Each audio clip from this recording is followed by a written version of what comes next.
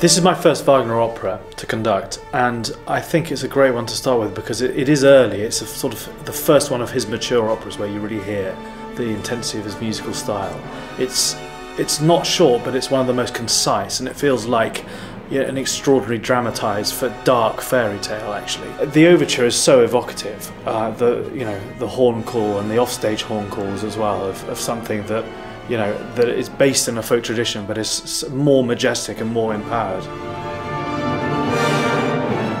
I think this opera is great for an audience because it's a combination of things which, even in Wagner's work, is kind of unique, and that's it's a folk tale, but it's elevated to this extraordinary romantic quality, and it's those two things together which I think for a director and a conductor is kind of a juggling act. But if you get it, it's a piece which is on one hand amazingly immediate to an audience, but on the other incredibly elevating as well. The sound of this piece is incredibly impactful, and it's important that that opening string tremolo and those opening horn calls are incredibly impressive. It's a large orchestra. It's not the largest. It's not as big as a Rosenkavalier or other later Germanic operas. But the chorus is large, and it's when you hear those sailors at the beginning, and they're a kind of visceral.